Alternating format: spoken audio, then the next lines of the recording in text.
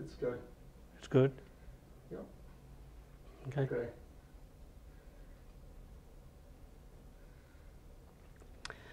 Hello, friends. Welcome to the episode of Words with Father from Catholic Human Center, Arkansas State University campus. I'm Father Alphonse. Today I'm going to talk to you about the fourth chapter, the first part of the 14th chapter of Book of Revelation. I would like to read the passage for you. If you have Bibles in your hands, please open to the chapter 14 in the Book of Revelation. The companions of the Lamb. Then the Lamb appeared in my vision. He was standing on Mount Zion, and with him were the 144,000 who had his name and the name of his Father written on their foreheads. I heard a sound from heaven which resembled the roaring of the deep, or loud peals of thunder. The sound I heard was like the melody of harpists playing on their harps. They were singing a new hymn before the throne in the presence of the four living creatures and the elders. This hymn no one could learn except the 144,000 who had been ransomed from the world. These are men who have never been defiled by immorality with women. They are pure and follow the Lamb wherever he goes. They have been ransomed as the first fruits of mankind for God and the Lamb. On their lips no deceit had been found. They are indeed without flaw.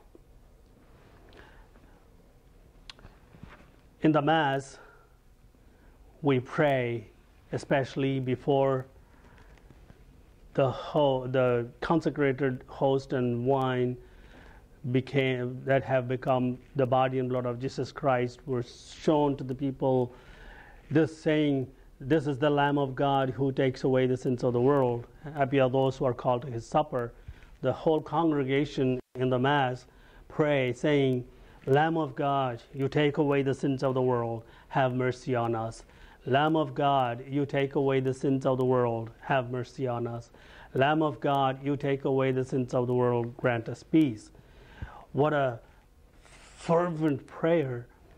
Sometimes we may take that prayer for granted and say without meaning, but when we say those prayers, we have to look at the Lamb that is on the altar at that time to be elevated and shown to us. So the Lamb of God is what we are going to talk today. In the passage that we have just read, there are three elements.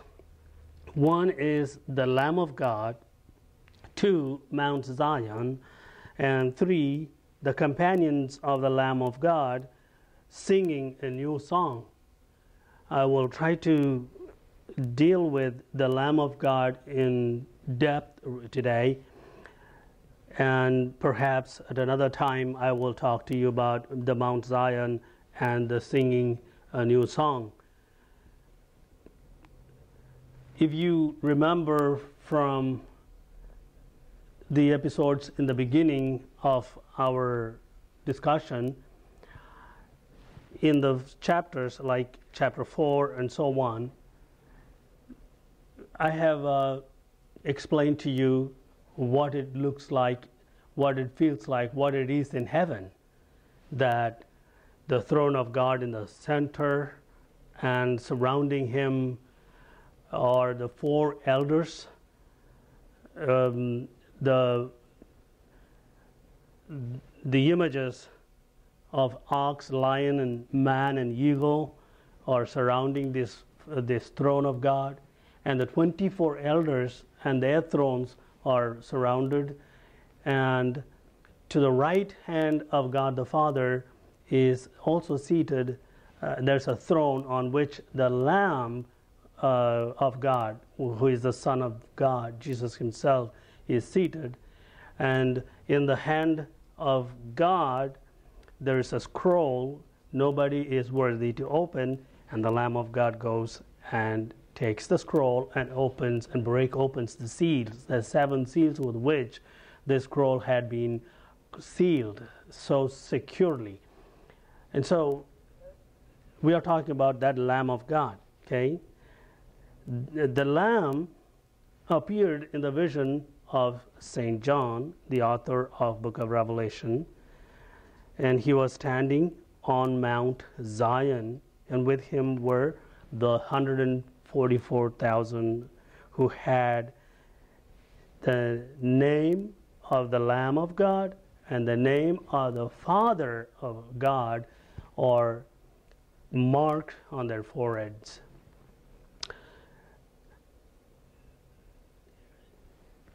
There is a lot of scripture that we can quote about the Lamb of God, both from Old Testament and New Testament, but I'm going to be restricting myself with only couple.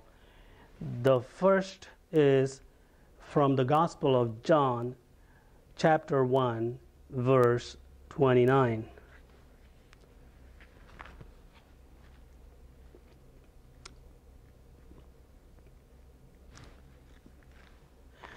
Gospel of John, chapter 1, verse 29.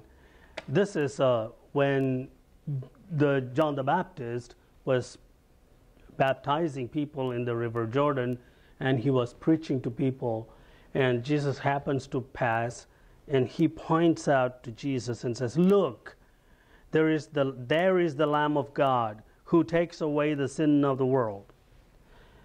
Look, there is the Lamb of God who takes away the sin of the world." And you see, Jesus is the Lamb of God even according to St. John the Baptist. And St. John the Baptist came not for his own purpose, but to point out to the one who will save the world. He will take away the sins of the world, and that's how he will save. Not like any other king or emperor in this world that the world had known, but by dying, but by his blood upon the cross.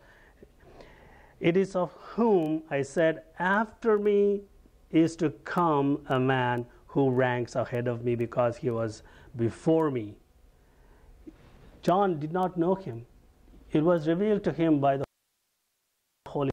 He said, "I confess I did not recognize him, though the very reason I came baptizing with water was that he might be revealed to Israel." And John gave his testimony also. "I saw the Spirit descend like the dove from the sky, and it came to rest on him." So this is the Lamb of God. John the Baptist should have understood the concept of the Lamb of God very easily, because he was from priestly family, Levitical family, because you remember his father Zechariah was the priest at the time he had the vision from angel promising the birth of John the Baptist. He was serving in the sanctuary, and of course you know the whole story. Zechariah doesn't believe how is it possible in the old age he and his wife become parents. And so as a sign he gets to be deaf and dumb and until the day of the circumcision of John the Baptist. So John the Baptist, according to the natural order, should have been the priest in the temple, but he saw some things that are not right in the eyes of God that have been happening in the temple, so he withdrew himself from the temple. He went into River Jordan area and attracted people away from the temple. Temple anymore is not the center of worship. John the Baptist is attracting people so that he could show someone else greater than the temple. This someone else is the Lamb who will be the priest and the victim, not in that temple, but the temple that is the cross, the altar which is on the temple of Calvary. Okay? And so let us talk a little more about the Lamb. What is this Lamb? Where is this coming from? In the Old Testament, in the book of Exodus, chapter 12, if you can open it, I'm going to just cite few verses for your benefit so you can learn what this Lamb is all about. People of Israel were in slavery under Egypt, under Pharaoh, for 400 years and more. And God, through the intervention of Moses, has planned to deliver the people because they were calling out for help from God, from Yahweh, God of Abraham, God of Isaac, and God of Jacob. So God chooses Moses to send to them so that he can deliver them from the clutches and of the slavery of the Egyptians. And after several attempts, after several plagues and so on, Moses finally has approval from God and from Pharaoh that the people are liberated and they can go. But there's one more thing that God has planned to cause to the people of Egypt, that is the death of their firstborn male children.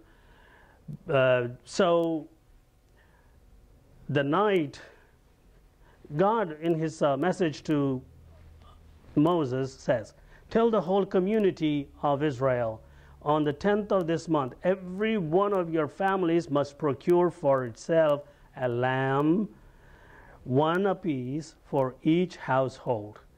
The lamb must be 1 year old, male, and without blemish." Remember? Without blemish. So when you offer yourself, when you offer some offering to God, it should be pure, it should be holy, it should be complete. You cannot simply offer rotten vegetables, for example, or you cannot offer animals with blemish, with some kind of deformity to God. God is holy. He should get the first and foremost, the most, the highest regard and respect. So give to him the best. That's what I meant. Give to God that is best. What is best? You, yourself. When you offer Mass, what are you giving? You are giving yourself, putting yourself into the host and wine, and offer yourself, your family, your community to the God the Father.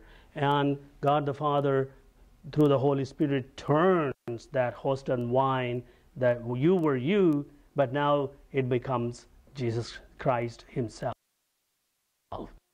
Okay, so talking about without blemish, we have a couple of quotations from 1 Peter 1, 22, 23. If you have Bibles, please open 1 Peter chapter 1, verses 23 and 22 and 23.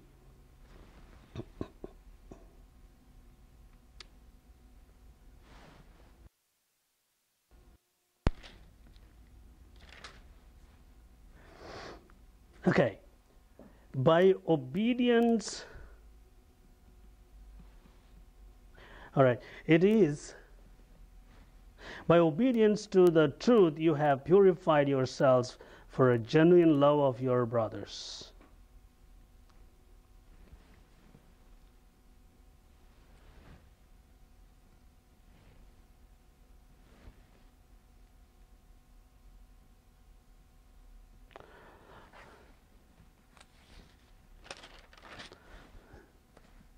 I think I have it wrong. Well, let us see another one. 2 Corinthians 5:21. For our sake, God made him who did not know sin to be sin, so that in him we might become the very holiness of God. Jesus didn't have any sins in himself, but he had become sin because of ours. He took our sinfulness to himself. So going back to chapter 12 from Exodus, the lamb that was offered that night should be without blemish. The whole assembly of Israel should be present. It shall be slaughtered during that evening twilight. They shall take some of its blood and apply it to the two doorposts and the lintel of every house in which they partake of the lamb. That same night they shall eat its roasted flesh and unleavened bread and bitter herbs. And seeing the blood, I will pass over you. Thus, when I strike the land of Egypt, no destructive blow will come upon you. Here, you have to pay attention. The lamb is slaughtered and the blood is taken. So there is the first element. The blood is taken and applied to the doorposts and the lintels of your house, and so that the angel of death will see that blood and pass away. It will not do any harm to the household wherever the blood is applied. So the blood. 2, also we have the lamb that was slaughtered, the flesh. It should be roasted, and in no other way it should be cooked. It should be roasted and eaten with unleavened bread. See, there's the blood, there is the flesh roasted, and there is the unleavened bread. Okay, all these 3 elements, where do we find? In the Mass, right? Jesus is slaughtered. Of course, we talk about unbloody sacrifice in the Mass, and so, but the wine becomes the blood of Christ, and when the blood of Christ is given to us, the doorposts, the lintels of our body, what is this? Our mouth, our lips are stained with the blood of Christ. Then anything that is troubling us, tempting us, evil that is looking to kill us, even spiritual death or physical death, will pass away from us. And we will be saved because of the blood of Jesus Christ.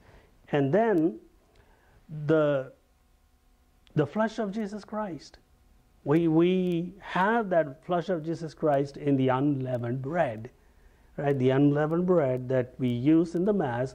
Some people call it wafers, some people call it hosts, whatever it is. But that bread is, when consecrated, the transubstantiation takes place, and then it becomes the flesh of Christ, and that we eat, that we are given to eat, so saying the body of Christ, right? And so all these 3 elements are present in our Holy Communion. So let us go back to our chapter 14 in the book of Revelation. See, where is this lamb located? It is located standing on Mount Zion.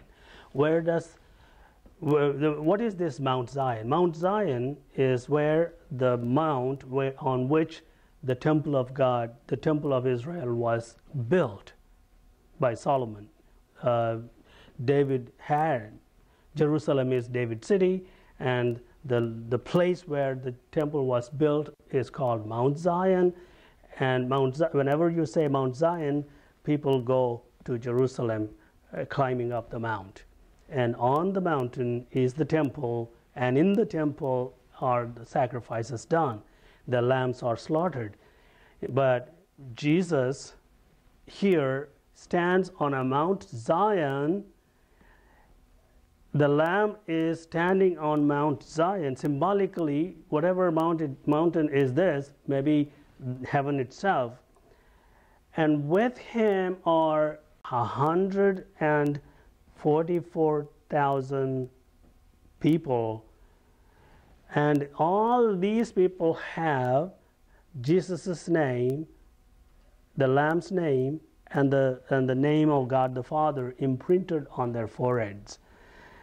And the very interesting thing is that these 144,000 come from?